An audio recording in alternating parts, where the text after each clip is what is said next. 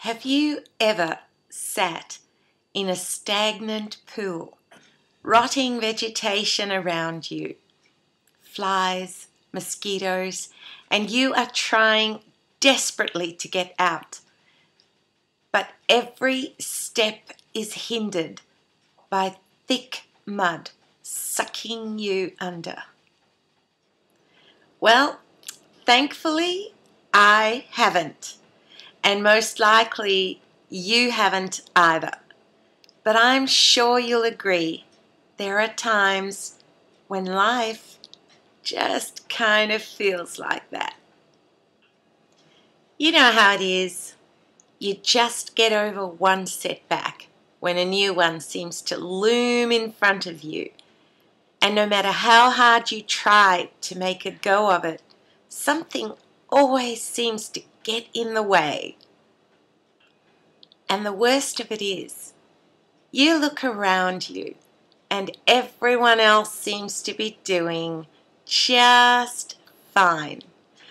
Other people are prospering, but you, well, you are still stuck in this stagnant pool, helplessly waiting for someone to come. And the worst of it is, people keep saying things like, God bless you, but you don't feel all that blessed. In fact, you quite often feel abandoned by God. You know, it's times like these where we find ourselves spiritually tested to the max. And the truth is, how we endure the stagnant pool determines not only the outcome, but our character as well.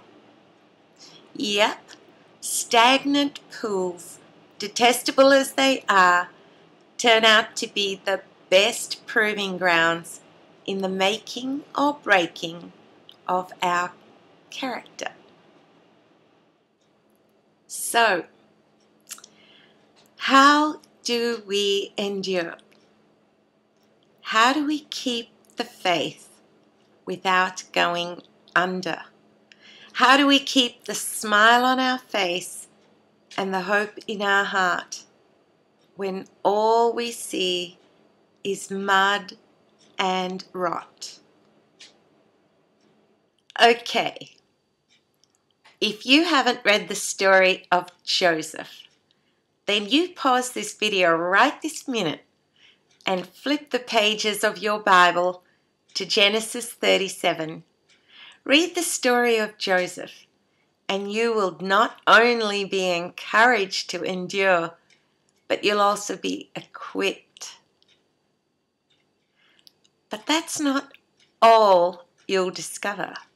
You'll also find that God doesn't allow trials and stagnant pools to come about just so that we can be miserable and He can be entertained.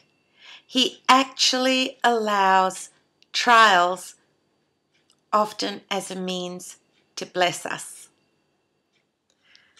One of the verses in this story got my attention, and that's what got me thinking on this topic of blessings in stagnant pools. Okay, so in chapter 45, verses 5 and 8, Joseph says something very interesting to his brothers.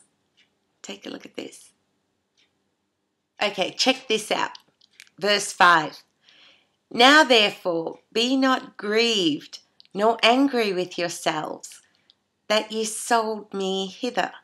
For God did send me before you to preserve life.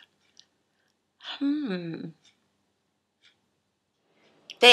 in verse 8, so now it was not you that sent me hither, but God, and He hath made me a father to Pharaoh, and Lord of all his house, and a ruler throughout all the land of Egypt. So, quite simply, his brothers might have sinned against Joseph, but God used that trial to bring about not only fame and success to Joseph, but used it to preserve the future of his chosen people. Nothing was wasted. No matter what Joseph had to endure to bring about his ultimate success and good fortune, God was in control all the way through. And as for Joseph, well, he persevered through every unfortunate trial. He kept the faith, ran the race, used his time in the stagnant pool to allow God to shape his character. But one of the most important things to note is that throughout his ordeal, God was with Joseph. Remember that. Don't forget that very important detail. In chapter 39, verse 21, it says, "But the Lord was with Joseph and showed him mercy and gave him favor in the sight of the keeper of the prison." So you see, even in the midst of trials, even in the muck of your stagnant, yucky pool, keep your eyes on God. Keep your focus on Him.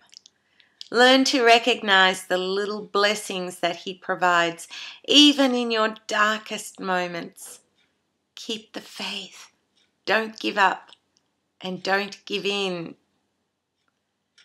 Understand that God has allowed your stagnant pool for a reason. He wants to grow you, to perfect you. And believe it or not, He wants to bless you. But you won't recognize the blessings if you are trying to fight against the mud in your stagnant pool. Use that time to learn more of God and to learn more of who you are in Him. Keep looking up, because you won't see the silver lining if you are staring down at the mud. Okay, I got a PS for you.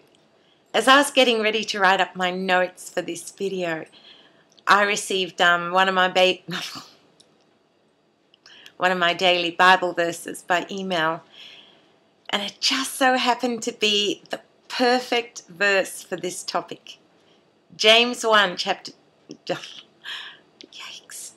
chapter 1, verse 12.